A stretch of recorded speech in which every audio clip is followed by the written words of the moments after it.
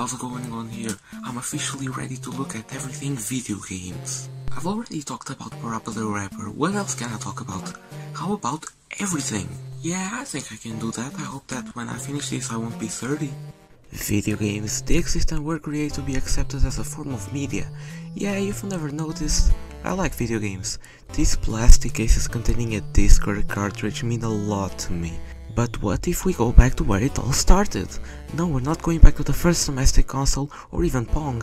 We'll get there, but our starting point is before everything mentioned. We're going to the 50s. The 50s suck. What else can I say? If there's no Metroid fusion, what the f do I do? Luckily this guy, A.S. Douglas, comes around and in 1952 he made what everyone calls the first ever video game. OXO. No thank you, this doesn't deserve a Gon style rant at all.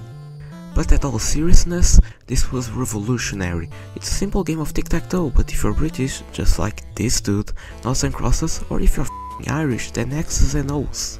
OXO was created for the ATSAC, one of the first start program computers, and just look at this game.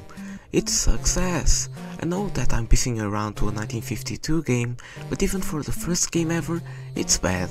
Even at the time was bad. It was a step on the right direction, but it's not really functionable. Some even say that this doesn't qualify as the first video game, because it lacks on movement, but in my opinion, what we are looking now is the first video game ever created, period. Nothing happened until 1958, everyone forgot about this game's existence and moved on, but then William Hishbutton, aka name that I'll never say ever again, made Tennis for Two, and this some people consider as the first, but I've already made a statement before. The guy helped on the creation of the atomic bomb and made this game in 2 hours. What a dedication! Now let's talk about the game. This looks far more interesting than OXO. No lag! That alone leaves more recent games on the dust. Whoever thought that a game from the 50s had better frame rate than Grand Theft Auto 5? Simple as it gets. A ball bounces around back and forth and the 2 players need to control the 2 sides. And one title that this game gets is the first multiplayer game of all time. OXO had 1 player against the CPU, but Tennis for Two was actually 2 players. Now leaving the 50s, thank god, in 1962 we got Space War. Yes, with an exclamation mark, I think it deserves it because this game is actually decent. This game was the pioneer of space games. It inspired such classics as Space Invaders and Asteroids. This decade actually lacked video games. Alongside Space War and some text computer games, not much else happened. I'm actually surprised. I thought that after Tennis for Two, more video games would be made, but no, I only found 4 documented games from the 60s. What a bummer. But the most important thing wasn't the games, but the first console ever was created between 1967 and 1968, created by Rolf Bayer. Rest in peace, by the way. The brown box was the very first appearance of playing video games indoors. But the only downside is that it wasn't commercialized. This was just a project that Bayer made and years later he would sell the idea to Magnavox, but we'll get there. Now this is what we've been waiting for. The 70s. In 1971 we got classic computer games like the Oregon Trail. I've actually never played the Oregon Trail. The only thing I know that it's wicked difficult and it's about surviving the long Oregon Trail. At least that's what the American Dad episode tells me. In 1971 we got the first arcade game machine ever, Computer Space. Yeah, you see everyone saying that the first video game ever was Tennis for Two and the first arcade game ever was Pong, but now we know that's false information. Just look at this thing. It looks like a big boxing glove made out of plastic with a screen. Can you play them? This thing is forgettable. Now Pong, from Atari, is the definition of old stinky arcade machine. This one is a classic, a standard arcade machine from 1972 with wood on the sides and yellow on the front. Now the game itself is not to love. This game is simple but awesome. One player controls one side, another player controls the other. This game was obviously inspired by Tennis for Two, but I prefer it more. Pong was a very influential game, but it's strange that games like Tetris and Pac-Man get new versions every single year, but Pong doesn't get nothing. I never noticed that before, but it's true. So, we have Pong and arcades, right? Why don't we get arcades in our homes? I think that's a brilliant idea, and they sure did too, because in 1972, months before the Pong released actually, this predated the original Pong arcade, the Magnavox Odyssey was unleashed into this world. This is what we came from the brown box. Buyers saw the idea of a console to be sold on the market, and we got it. This thing is weird. You look at this and you know it's a 70s console. This design looks extremely off and the controllers are plain odd. To run the games we had circuit cards, not cartridges, but close enough. It also came with a thing that predated graphics, a bunch of useless stuff, and gosh, who in the right mind thought this was a good idea? The games are just one slim stick and a 6-stick. Why not just make a port of Pong? That's exactly what happened. Pong consoles began to circulate on the market and they all came with two objectives. Play Pong and weird designs. This one is a triangle. This is where Atari released their first console, but that's obvious given the fact that they made Pong, so their version of a Pong console would emerge. Around 1975, Magnavox discontinued the Odyssey. What a surprise, the thing didn't even sell games separately, what was the point? And because of that, and a dozen of Pong consoles that were all the same, the video game industry crash of 1977 happened. Also known as the Forgotten Game Crash. This one isn't talked as much, maybe because of the other game crash that we'll talk later that foreshadowed it.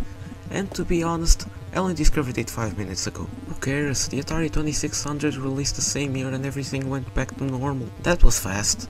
Atari put the game crash to rest with the 2600 and it was a success. This time, all the games were bundled with the console, and were all different games with better graphics. The 2600 controller was also revolutionary. Now it was small, with a stick and a red button. Many good games also came in the early years of the 2600. Breakout, Space Invaders, a game that launched prior on the arcade and was a success, Asteroids, Galaxian, and so much more. What more can I say, this thing had an interesting way to advertise itself, but we're not here to talk about commercials. This is the first years of gaming, damn it. In 1979, the first portable console released, the Microvision, and it's obvious by looking at it that it's a 70s console, it didn't sell well, and nowadays it's kinda rare. Also, a very small Japanese toy company called Nintendo decided to test their luck on the gaming industry with an arcade game called Radarscope. It was a massive flop. What comes after 1979? That's right, Pac-Man released! Alongside the 80s, Namco released Pac-Man for the arcade, and it was the talk of the town. Pac-Man is one of the most iconic characters of all time, and this was a pretty big deal, and soon many arcades were to come. Dig Dug was the next Namco game, and it didn't make a great hit as Pac-Man, but still a massive success. Galaga also released, very similar to Galaxian, but I prefer it more. The failure of Radarscope led to many things, and when I say things, I refer to Donkey Kong. The game was originally going to be about Popeye, but because Nintendo lost the rights to it, Shigeru Miyamoto proposed the idea of Donkey Kong, and finally, in 1981, it released. This game became as big or bigger than Pac-Man back in the day. It introduced the world to Donkey Kong, Jumpman, that would later become Mario, and Pauline from everyone's favorite, Mario vs Donkey Kong. Also around this time, Nintendo released the Game & Watch handheld games. These weren't as big as Donkey Kong nor the 2600, but were a little popular around Japan and the US. Atari on the other hand, they were pretty wild. Everything at Atari was doing great. Games were selling, the new Atari 5200 released, and they had some competition, but to be honest it was friendly competition. We had the Magnavox Odyssey 2 from Magnavox. God, how I hate this console. I've played this one in the past and oh man, it really sucks. The design stinks, the controller looks like they didn't even bother to make it good, and the games weren't the best. Enough of talking about the Odyssey 2, there was also the Intellivision. I like this one. Even if the controller looks like a TV remote or a cell phone, this console is awesome, and the games were also decent and better than the Odyssey 2. The ColecoVision is the one that existed and we need to accept it. All seriousness, the ColecoVision ain't that bad. It had a solid library and everything was just solid. Better than the Odyssey 2, I say. Now the Vectrex. What an odd bugger of a console. A console that's literally a TV, a controller that looks like an arcade, the weird format and the weird aspect ratio, everything about it is just plain weird. Just look at it in action. I don't hate it, but it's very aesthetically pleasing. Atari couldn't be happier with these consoles as rivals. At this point they were bringing up money basically. Everything was great. Around this time so many games were released such as Spider-Man, Pitfall, ports of arcade games like Pac-Man, Donkey Kong, Frogger, Donkey Kong Jr. and Mario Bros. On June 11th, 1982, E.T. the Extraterrestrial, directed by Steven Spielberg, hit the cinemas in the US, and it was an instant success. E.T. became a pop culture icon and it was everywhere, you couldn't escape it, and with a big success like this, a game needed to be released. So in 1983, a team got a few weeks to develop a game for the Atari 2600 for the holiday season, to capitalize on the success of the movie. And hey, it released on Holiday 83, and if you went to your local game store, there it was, the E.T. video game. Was it good? You already know the answer. No. No, it was This game had lots of problems, it was the buggiest game of the system, and it was clearly unfinished. Atari was waiting for a cease and desist since the game's release. They knew it was before releasing it, but it was worse than a simple cease and desist. This was a game crash, but the biggest, the game crash of 1983. The game industry began to be considered a trend and everyone just started to forget about video games. E.T. the video game started something dreadful that will always be remembered by many people everywhere. And because of this, some stores stopped selling games, everyone threw away their 2600s, arcades were empty, and Atari buried some of their games in the state of New Mexico, and a few moments later, they shut down their operations. Atari was no more. These were the first years of gaming. Yeah, old. This was going to happen sooner or later. I still question to this day, how was this going to work for Atari?